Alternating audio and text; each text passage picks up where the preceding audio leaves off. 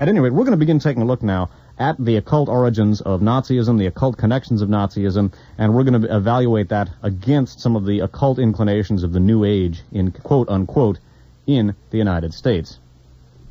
Very important, very excellent book.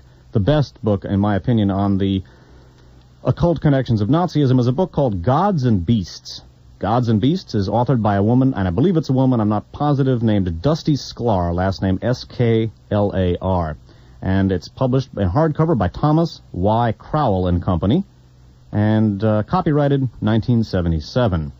And in this, this is an excellent book, and it compares the contemporary cult activity and occult inclinations with Nazism itself, and points out that Nazism essentially grew out of cults, and it relates in a very important, relevant, and terrifying way the contemporary occult climate with that that gave rise to Nazism. Reading now from Gods and Beasts by Dusty Sklar. The Holocaust appeared in a new light when I began some time ago to investigate certain modern esoteric cults making claims to paranormal knowledge. These cults, from those connected with George Ivanovich Gurdjieff, Madame Helena Petrovna Blavatsky, and Rudolf Steiner to their present reincarnations, shared certain features: an authoritarian obedience to a charismatic and messianic leader, secrecy, loyalty to the group above all other ties, a belief in supernatural possibilities open to the members only, a belief in reincarnation, initiation into superhuman sources of power, literal acceptance of the myth of ancient giants, unquote, or supermen who handed down an oral tradition to a chosen people and were guiding us now, and in uncommon cases, satanic practices. Glaring parallels to Nazi history. Turning back to that history and its antecedents, I saw unmistakable evidence of a direct relationship between the Nazis and occultism. In fact, it was hard not to see it. Here was the missing link in our understanding of the beasts who proclaimed themselves gods.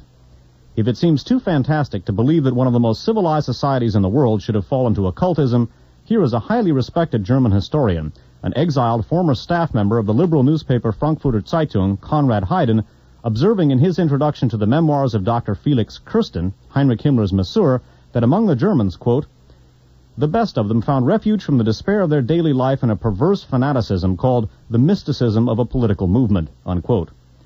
Germany was the perfect place for this development. In almost no other country were so many miracles, unquote, performed, so many ghosts conjured, so many illnesses cured by magnetism, so many horoscopes read between the two world wars. A veritable mania of superstition had seized the country, and all those who made a living by exploiting human stupidity thought that the millennium had come. General Erich Ludendorff, who had commanded the German armies in World War I, tried to make gold with the assistance of a swindler boasting the appropriate name of Tausend, meaning thousand. There was scarcely a folly in natural or world history to which the great general did not lend credence.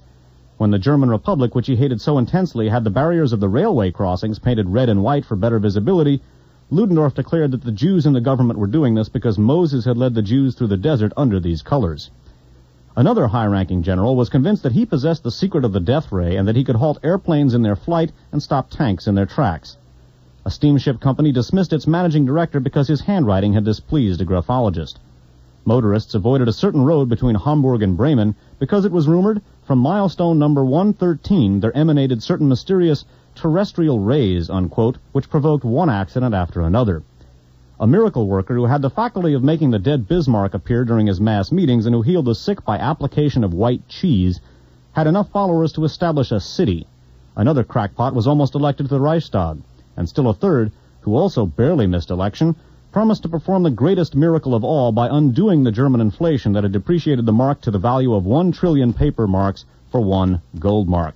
And skipping down. Other historians have corroborated that Germany between the two world wars was particularly ripe for these states of mind. It was a time of alienation and impotence. World War I had turned everything inside out. Apart from the physical devastations, the three bugbears of taxation, inflation, and confiscation sapped the strength of the middle class. The war itself was but a symptom of growing inner turbulence in Europe. The trouble had, of course, begun much earlier. In Germany particularly, the gap between an advancing technology and an outmoded social order was great. In the years preceding World War I, the German Jews were in an especially vulnerable position. The full emancipation of the German Jews, which had come in 1871, brought large numbers of Eastern European Jews to Germany. They settled in the cities, taking a prominent part in commercial, cultural, and political life. Likewise, the period from 1857 to 1910 saw a rise in the Jewish population of Vienna of more than 400%. Because of the high value the Jews placed on learning, a disproportionately large number went into the medical and legal professions, trying in that way to gain a modicum of social acceptance. Some Germans, of course, mistook these professionals for the average Jew. Slowly, a new religion evolved for those Germans who felt somehow cheated, a cult of race based on the supremacy of the Aryans and the vilification of the Jews. It was called the Völkisch, or Pan-German movement, and it enjoyed great popular appeal. It began a virulent campaign against the foreign element, unquote. A racial theory of history was developed, and it heralded the coming of a new Messiah. The mystical concepts of Reich and Volk went along with an awakening interest in occultism. Secret cults sprang up, anti-Semitic and nationalistic, running like a sewer beneath Vienna and other cultural centers. Two Austrian occultists, Jörg Lang von Liebenfels and Guido von List, presented an irrational, pseudo-anthropological package which attracted a number of wealthy backers, despite its foolishness. Lanz's Order of New Templars and List's Armanen, A-R-M-A-N-E-N, boasted several influential members. In 1909, young Adolf Hitler, down and out in Vienna, came across Lanz's magazine Ostara, O-S-T-A-R-A, and made contact with the occultist. The erotic language and racist rantings of this magazine were remarkably similar to Hitler's later utterances. Membership in occult groups was often interlocking. When in 1912 a new secret cult, the Germanenorden, was born, disciples of both Lanz and List joined. The Germanenorden was like other occult racist nationalist groups, but with a difference. It called for courageous men, unquote, to accomplish the work, unquote, of combating the Social Democrats who had gained ground in the election of 1912. Courageous men did not leap forth to join the Germanenorden, but after World War I, prospects were brighter. People were in a state of shock over the German defeat, which had brought with it the collapse of Kaiser Wilhelm II's regime. Power was suddenly thrust into the hands of a provisional democratic government, whose unenviable task it was to accept the consequences of a lost war, reluctantly surrender, and sign a peace treaty. Extremists of the left and right blamed everything on this government. Germany's humiliation as well as the reparations which bore heavily, financially and psychologically on the people. It was the end of an era. The Germans had gone into the war with such high hopes. The war was to have been a release from care, a cleansing of mounting economic and social problems, a purging and purification. When the war began, said one German, quote, it was as if a nightmare had vanished, as if a door had opened, and an old yearning had been satisfied, unquote. Again quoting. The idea of war itself had become beautiful. It was to give people back their lives. Peace, as someone pointed out, had become insupportable. End quote. Hitler embodied the alienated man with no family or occupation, to whom the outbreak of World War I was a godsend. He later confessed, quote, for me, as for every German, there now began the greatest and most unforgettable time of my earthly existence, unquote. When the Germans signed the peace treaty, the army released almost 250,000 men to add their numbers to the growing ranks of the unemployed. Many soldiers were dazed to come home to a fatherland on the edge of anarchy, hungry and undisciplined. The new Russian Revolution threatened to spill over into Germany. In Munich particularly, communists stalked the streets, threatening civil war. Conservatives and liberals alike were anxious to do anything to stave off communism. And interrupting now, Dusty Sklar gets into the Tula Society, one of the Tula Gesellschaft, one of the organizations touted by Michael Aquino, and one of the pan-German occult groups that gave rise to the Nazi Party. By the way, in this discussion of Nazism and the occult, I'm going to try to avoid as much as possible getting immersed in the actual philosophy itself, which is difficult at best to understand, and as I say, I don't believe in the occult, so rather than wander endlessly through that nonsensical candy house, I'm simply going to present the connections of these groups to Nazism. The philosophies themselves are very difficult to understand, and as I say, they're fantastic in nature. But of the Germanenorden and its intersection with the Tula Society and the Tula Society's intersection with the Nazi Party, Dusty Sklar writes as follows. The Germanenorden was happy to merge its destiny with a Munich group called the Tula Society, that's T-H-U-L-E, which was meeting regularly to study the supposed occult meaning of the ancient Germanic alphabet and its symbolism. It was led by an astrologer who called himself Baron Rudolf von Sabatendorf. The Tula Society soon became the political arm of the Germanenorden and quietly set about preparing for a counter-revolution against the government. It formed an umbrella for many of the racist nationalist groups and enlisted frightened or unscrupulous men against the government which, it said, had betrayed the German people. In addition to rabid anti-Semitism, it preached the coming of a Führer who would do away with hated democracy, the handmaiden of the weak. It began to collect weapons, bought a newspaper, instigated terrorist activity, and stirred up race hatred against the Jews, all the while keeping up the front of being a study group for Germanic antiquity. Tula members who were to play key roles in the formation of the Nazi Party were Alfred Rosenberg, Rudolf Hess, Gottfried Feder, Karl Harrer, H-A-R-R-E-R, and Dietrich Eckart, E-C-K-A-R-T. Not until they found their Führer, Adolf Hitler, were they able to carry out the irrational programs of Lanz, Liszt, and Sabbatendorf. But all the essential ingredients, the ideology, the rituals, the symbols, the attitudes of the coming Nazi revolution were already present in the Germanenorden and the Tula Society, as well as the Order of the New Templars and the Armanen. So again, that is one of the organizations touted by Michael Aquino in the Temple of Set. Now, we're going to digress slightly from the actual hard connections of occultism to Nazism in order to fill in some information about Aleister Crowley. We're doing this because some of the offshoots of Aleister Crowley's OTO organization, in fact, are intimately linked with the Process Umbrella cult. And so, now, again, I'm not going to bother trying to explain the philosophies of a lot of these groups, but it's worth thinking about them and the hard political connections of these groups to the Nazi Party. Now, one of the key names here that we're going to go into is a name of Karl Haushofer. Now, Karl Haushofer was a pan-German occultist and the originator of Nazi geopolitics. He had a key influence on Hitler's thinking. We're going to go into Haushofer himself. However, here, before we go into Haushofer's situation himself, we're going to take a look at some of the intersection of occult groups which Haushofer was part of, and these also will intersect with Aleister Crowley. Again, reading from Gods and Beasts by Dusty Sklar. Powles, Brennan, and Touts have linked Haushofer's name with another esoteric group, the Vril Society, or Luminous Lodge, a secret community of occultists in pre-Nazi Berlin. Vril, V-R-I-L, derives from the novel The Coming Race, which has prophetic overtones. It was written by an English occultist who is better known as the author of The Last Days of Pompeii, Baron Edward Bulwer Lytton. Written in the 19th century, The Coming Race details a superhuman subterranean race of beings living in huge caves in the bowels of the earth who have developed a kind of psychic energy, Vril, with which they are made the equals of the gods. They plan one day to take control of the earth and bring about a mutation among the existing human elite, subjugating, of course, the rest of slavish humanity. Baron Lytton himself presumably believed that he was a storer of Vril. He practiced ceremonial magic and was claimed by Madame Blavatsky to be a theosophist. Although he had examined mesmerism, he denied that Vril had anything to do with animal magnetism. It was electricity whose properties were the same as, quote, the one great fluid, unquote, with which all of life was pervaded. His Vril people, unquote, accumulated it through mental and physical exercises resembling yoga. The Vril Society in Berlin apparently sought connection with the supernatural beings in the center of the world and practiced the techniques which would eventually strengthen their mastery of the divine energy so that they would have power over others and over events. They believed that this attempt at mastery was the only thing which gave purpose to existence. Any other activity was meaningless. One day, when the world was transformed, the beings in the center of the earth would emerge and form an alliance with those initiates who had succeeded in adequately preparing themselves. The Berlin Vril Society was in close contact with an English group known as the Golden Dawn Society, which was, for a time, headed by the Satanist Aleister Crowley and counted among its members such illustrious people as the poet William Butler Yeats. The Golden Dawn Society created an even more exclusive inner group than its competitors, the Theosophists, with admission by invitation only, ruled by secret chiefs who were discarnate spirits existing only in the astral plane, the practice of ritual magic, and the use of meeting rooms unknown to outer order members.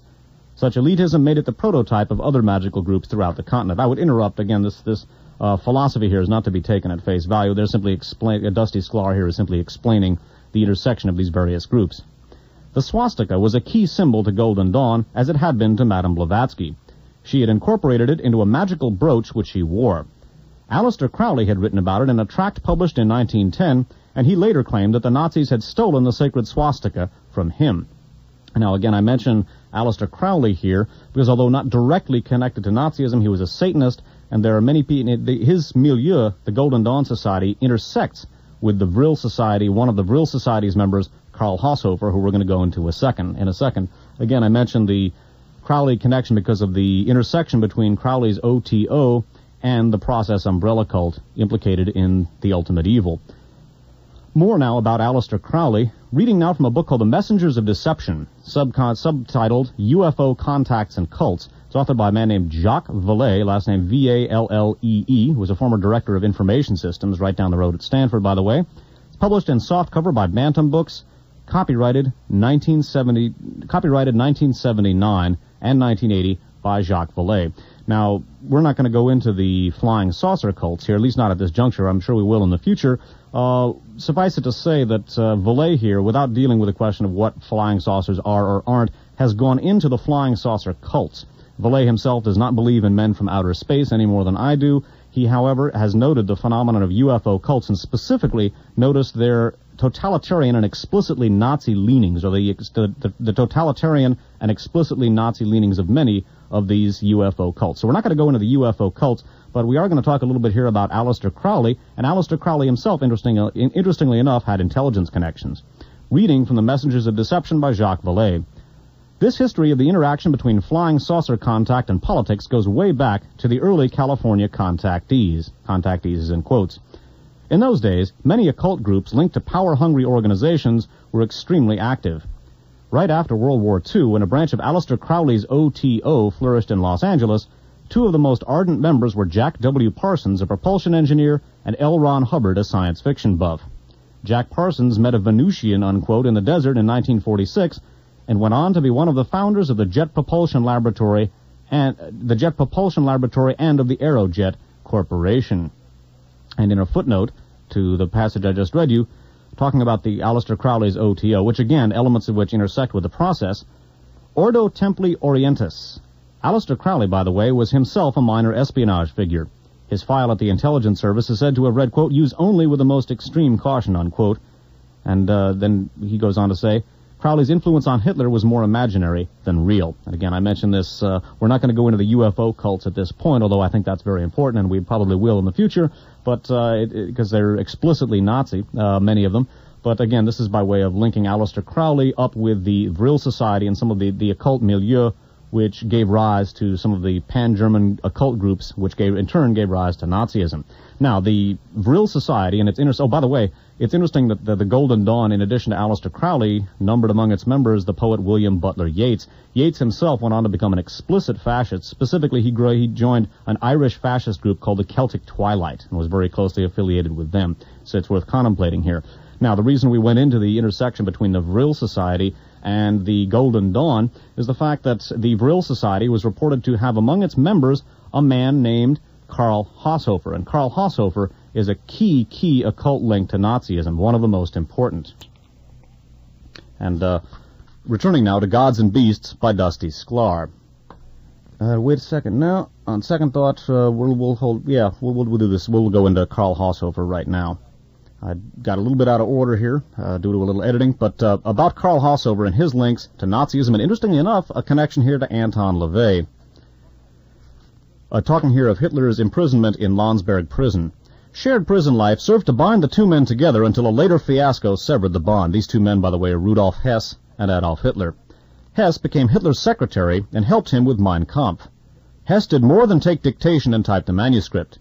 As the best educated of Hitler's disciples, he was able to provide Hitler with useful information, particularly on a new study which was called geopolitics.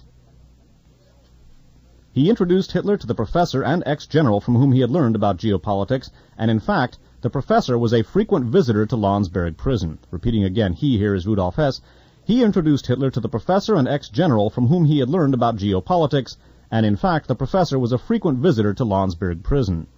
Some people indeed believe that the professor, Karl Haushofer, Haushofer, was Hitler's guiding brain. Writing in Current History and Forum in June of 1941, Frederick Sondern, Sondern, who had personal knowledge of the subject, reported, quote, Dr. Haushofer and his men dominate Hitler's thinking. That domination began 17 years ago when the World War general flattered the ex-corporal by paying him visits in prison.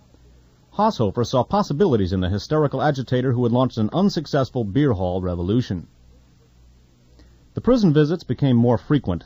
The distinguished soldier-scientist fascinated Hitler, then finally made him a disciple. The ascendancy has grown as Dr. Haushofer again and again has proved the accuracy of his knowledge and the wisdom of his advice. It was Haushofer who taught the hysterical, planless agitator in a Munich jail to think in terms of continents and empires. Haushofer virtually dictated the famous Chapter 16 of Mein Kampf, which outlined the foreign policy Hitler has since followed to the letter. Haushofer's Lebensraum, or living space theory, sought to justify Germany's world conquest by claiming that it was necessary to ensure the German people room to preserve and expand their racial community. He developed an intelligence-gathering organization which became the envy and model for all others. He was called everything from Hitler's idea man to, quote, the man who will in the end take the Führer's place, unquote. Yet he seems to have kept a very low profile. But there is apparently much more to Haushofer than the geopolitician. A love affair with the Orient began in 1908 when, as a field artillery officer in the Bavarian army, he was sent to Tokyo to study the Japanese army and to advise it as an artillery instructor. The assignment changed the course of his life. He traveled extensively in the Far East and added Chinese, Japanese, and Korean languages to his repertoire of English. The assignment changed the course of his life. He traveled extensively in the Far East and added the Japanese, Chinese, and Korean languages to his repertoire of English, French, and Russian. He could not be accused, as other leading Nazis were, of having a provincial background. His 4-year sojourn in the Far East also changed the course of German history. Haushofer was able to make the acquaintance of influential Japanese and to develop a rapport for their culture which helped account for the German-Japanese alliance.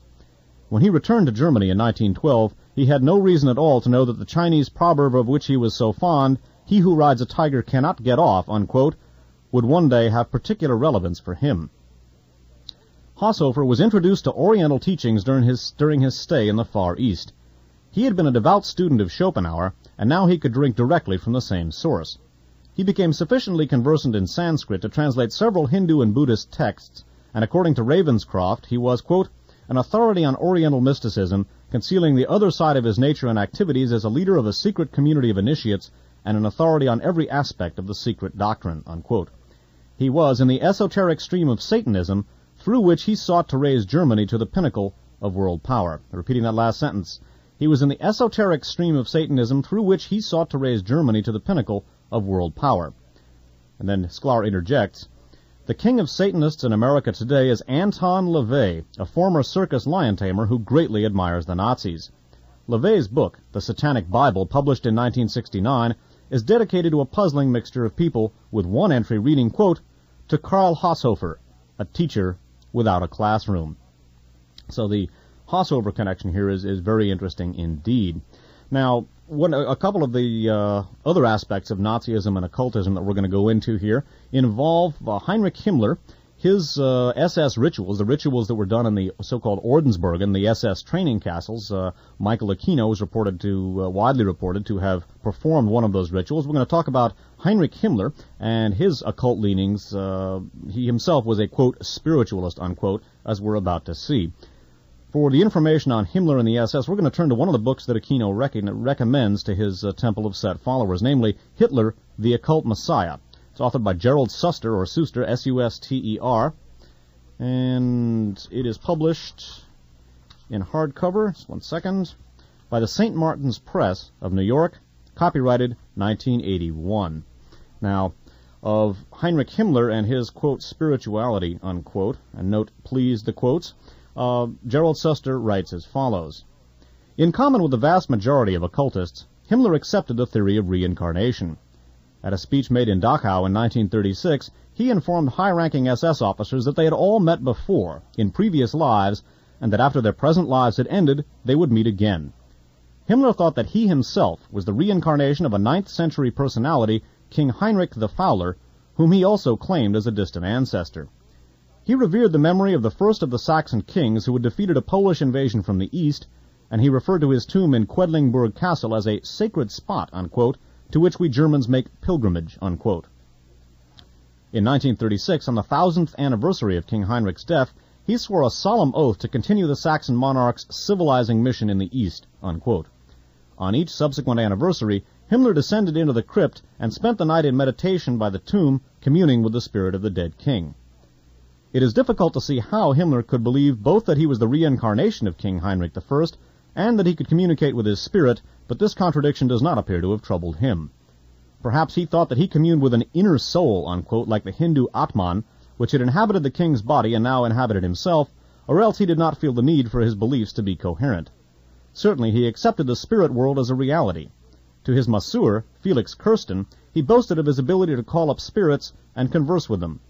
One of these spirits was that of King Heinrich I, with whom Himmler held long nighttime conversations. Such were the deepest beliefs of one of the most dreaded figures of the 20th century, who by 1942 was the second most powerful individual in the Third Reich. I'm going to repeat the last couple of sentences here. Compare this with the Chandlers of today, quote, Chandlers, unquote. To his masseur, Felix Kirsten, he boasted of his ability to call up spirits and converse with them. One of these spirits was that of King Heinrich I, with whom Himmler held long, nighttime conversations.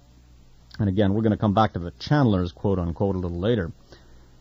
Of the SS initiation ceremony, about which there's a lot of controversy, and again, bear in mind that this ceremony was performed, according to wide accounts, by Michael Aquino in an SS Ordensburg and at Wewelsburg Castle. Gerald Suster writes as follows in Hitler, the Occult Messiah.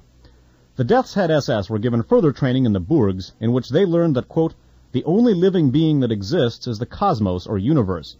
Everything else and all other beings, including man, are only the various forms which have been multiplied through the ages of the living universe, unquote.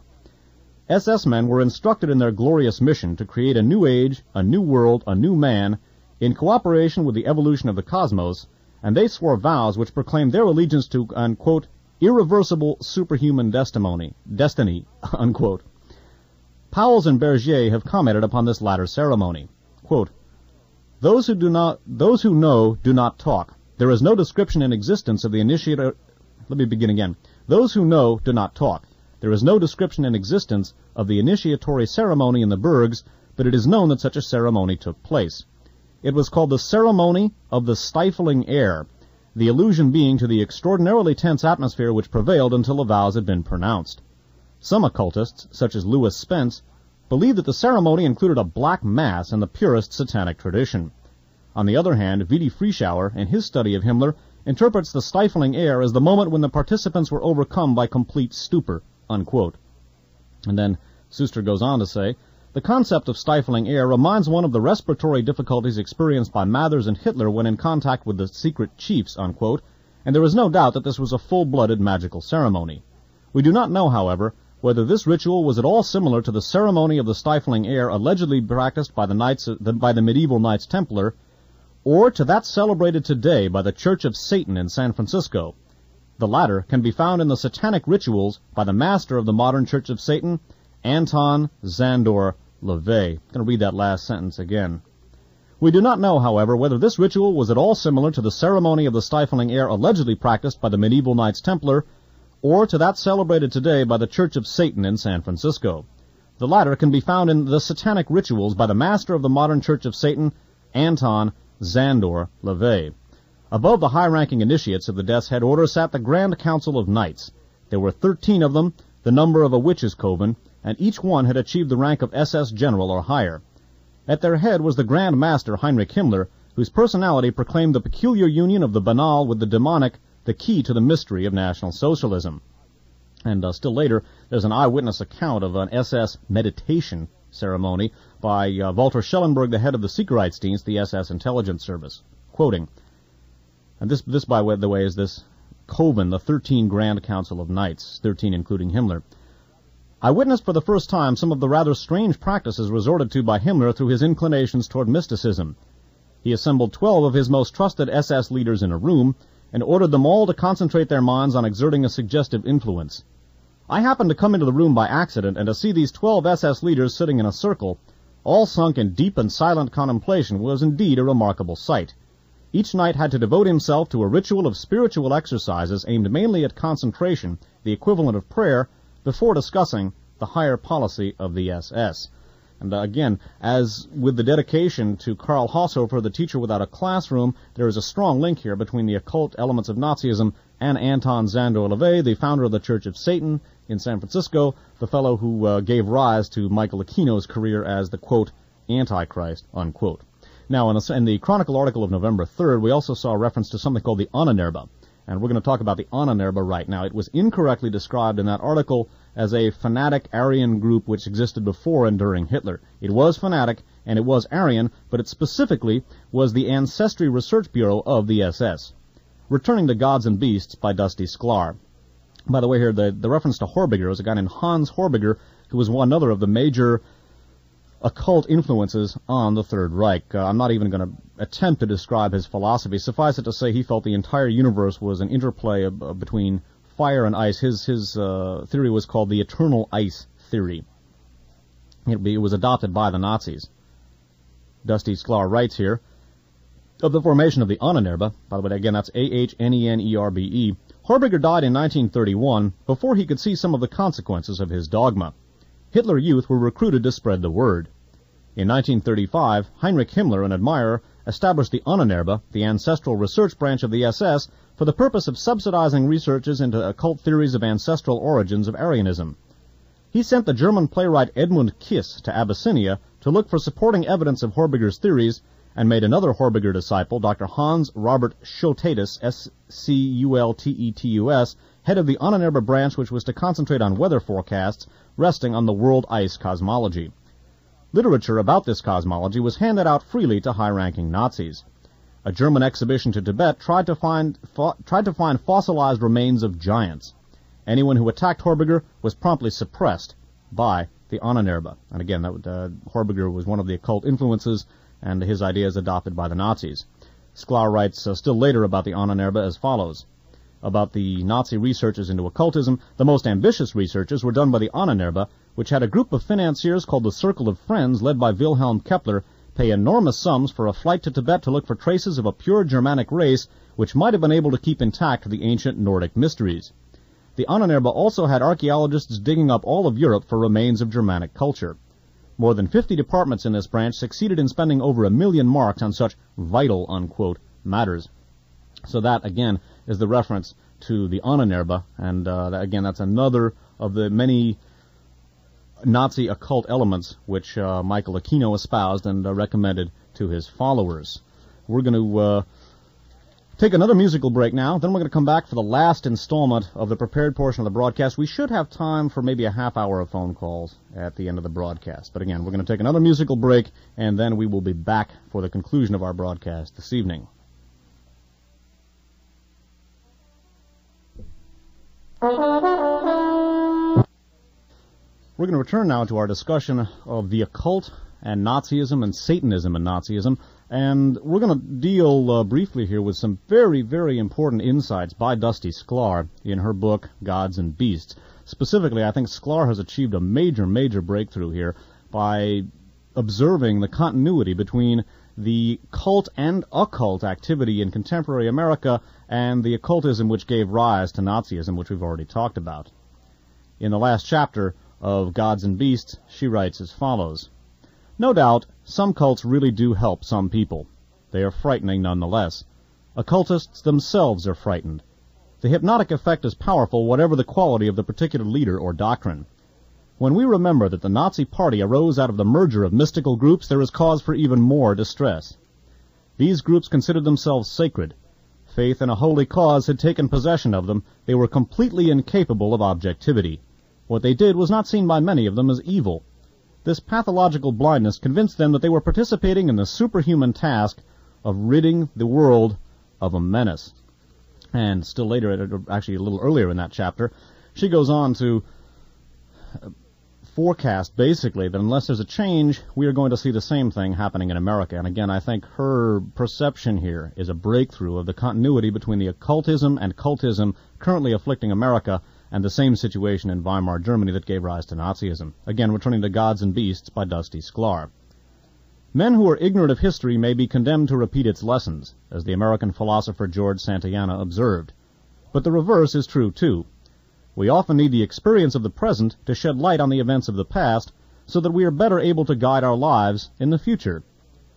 If we are to ask now, more than a generation later, how normal people could have committed the Nazi atrocities, we need only look at the normal people in American cults today.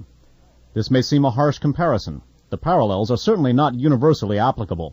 Still, it would not be unfair to say that the same sort of normal people who obeyed the crazy commands of the Nazi hierarchy are today obeying the crazy commands of some contemporary cult leaders. To be sure, these commands, apart from certain satanic cults, do not call for ritual murder. Not yet, at any rate.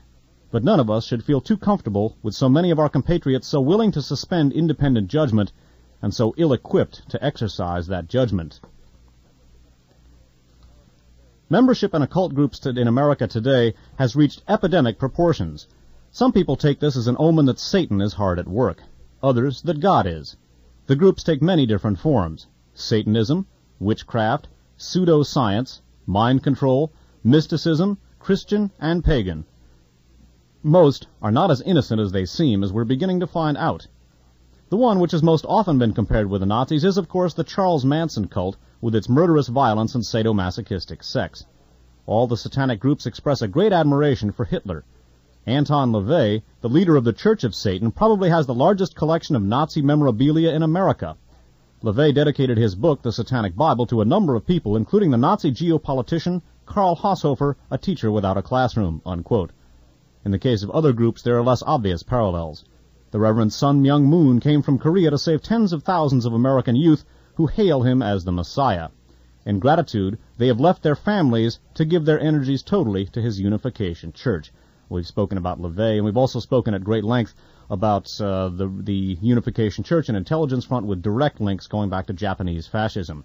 Interestingly enough, Dusty Sklar concludes her book with a description of a parents' demonstration, parents of children that had been hooked up with the Moonies, and they were demonstrating against the Unification Church. She concludes her book: the parents at the protest rally, determined to get their children back, paraded placards which read, "Remember Hitler," "No more Hitlers," "Stop Moon," "Moon is destroying America's youth."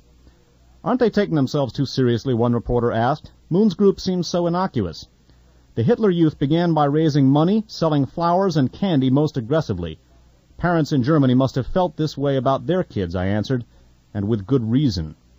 And again, I think Sklar's insight here of the continuity between cults and occultism in today and in Weimar Germany and the rise of Nazism is absolutely brilliant and an essential insight for us if we're to avoid a repetition of the past. And if people think that a repetition of the past is so far gone, I'd like to read you an article which, as I said at the top of the broadcast, would be genuinely funny if it wasn't so tragic. As Goethe remarked, nothing is more tragic than ignorance in action. Reading now from the San Francisco Chronicle of Tuesday, October 27th of 1987. It's an article about these, quote, channelers, unquote, by Paul Liberatore, Liberatore. Its headline, Channeling's Crowded Aura. Subheaded, where did all these dead people come from? Jay-Z Knight is afraid she may get run over by the spiritual trend she helped create. The glamorous Knight is a superstar trance channel, unquote, the New Age term for a spiritual medium. Thousands of her followers believe that Ramtha, a 35,000-year-old warrior spirit from Atlanta, speaks the wisdom of the ages through her. Skipping down, but not every thread of controversy is a laughing matter to her. The 41-year-old former cable TV executive recently shocked a national TV audience with an appearance on ABC's 2020, arguing as herself that there was no such thing as right and wrong and leaving the impression that she condoned murder. That caused a lot of difficulties in my family, she said, claiming that her remarks were taken out of context. Even though it was devastating and I lost a lot of friends, it was really a wonderful experience. It drew out my integrity, unquote. In 1977, according to Knight, Ramtha, the Enlightened One, first appeared in the doorway of her kitchen in Tacoma, Washington as a 9-foot-tall, transparent entity lit up like a Christmas tree. He was huge, made of light, with bronze skin, eyes like ebony, quote, a fine chiseled nose and a broad jawline and a smile that would rival any Hollywood stars, unquote, she wrote in her just-released autobiography, A State of Mind. Since then, she has parlayed the hunky Ram into a small fortune, channeling him in seminars, private consultations, tapes, and books, always for a considerable fee. When the Ram appears through her, Knight roars his stilted English in a manly baritone and jerks and stomps around like a gladiator on speed. Ram says indeed and so be it a lot, but lately he's been loosening up. He recently said yes, Knight said. Knight said she would never make up a 35,000-year-old Cro-Magnon just to be famous, which can often be a pain. Get real, she said. But she can't complain about the money. She recently built a $1.5 million mansion outside Seattle where she lives with her third husband, Jeff, a young cowboy she set up in the quarter horse business. As the first channel to become a celebrity, she has sparked a national phenomenon. Now she may be a victim of her own success. With more and more people, many of them upscale types, seeking the advice and counsel of so-called higher beings such as Ramtha, channeling has exploded into a $400 million business, according to one estimate. Psychics channeling spirits with names like Zoran and the Space Brothers are coming out of the cosmic woodwork. There are even schools and classes to teach ordinary people how to channel their own spirit guides to lead them through life in the pressurized 80s. The competition has Jay-Z Knight worried about her future. People who want to be channels are missing the message, she said. Instead of emulating a trend, if they would just get in touch with themselves and realize that God is inside them, they'd be happy, unquote. But the channeling craze shows no signs of leveling off. Common Ground, a sort of New Age Yellow Pages, lists more than 30 professional channels in the Bay Area, and that is only the tip of the metaphysical iceberg. Now, suddenly there are zillions of channeling practitioners, said San Francisco-based psychic Kevin Ryerson, who received national attention in Shirley MacLaine's TV miniseries, Out on a Limb. He believes channeling and the New Age are a natural progression that began with the hippies in the 60s and gathered momentum during the human potential movement of the 70s. It's been a steadily growing phenomenon, he said. Ryerson, a 36-year-old former sign painter, channels two disembodied spirits, Tom McPherson, an Irishman from the Elizabethan era, and John, a 2,000-year-old Hebrew teacher whose sect wrote the Dead Sea Scrolls. Jack Purcell, a 40-year-old one-time insurance company executive, has already unseated Jay-Z Knight as the hot new channel among the hip New Age crowd in California. On demand, Purcell, P-U-R-S-E-L, falls into a trance and supposedly conjures up a non-physical spirit entity named Lazarus, who speaks in a stiff British accent in which precise becomes precise and time comes out Tayum. After 8 years of working the guru circuit in Marin County, the bearded, bush-jacketed Purcell recently pulled up stakes and bought a house and office in Beverly Hills so he could be closer to his celebrity clientele, which includes Sharon Gless of the TV series Cagney and Lacey, and Ted Danson, who plays bartender Sam Malone on Cheers. Purcell claims that Lazarus first came to him in 1973 while he was meditating in his hotel room before a business meeting. In the self-absorbed, success-crazed 80s, Purcell Lazarus has found an upscale audience for his soothing lectures on topics such as loving yourself and creating your own reality. Truth seekers are packing hotel ballrooms and auditoriums for seminars and workshops with the kindly Lazarus, which range in price from $275 for a weekend to $1,000 for a week. Because of the intense demand, some sessions are by invitation only. In personal consultations with clients, Lazarus dispenses advice on everything from careers and relationships to playing the stock market, losing weight, and picking the best pups from a litter of show dogs. Interrupting, now I know why the market crashed. Okay? Returning to the article. Lazarus is now hard at work writing a book.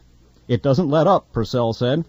In his opinion, the New Age is part of the same spiritual awakening that sparked fundamentalist TV evangelism. Followers of both are looking for spiritual answers to mundane problems, he said.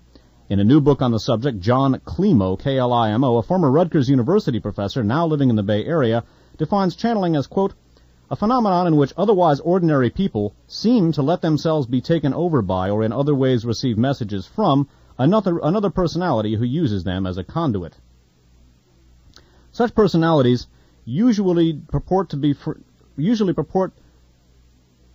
one second, we're going to make a couple of adjustments here. Here we go on the tape. Such personalities usually are purported to be from another dimension or level of reality, often claiming to be more highly evolved than we are, unquote.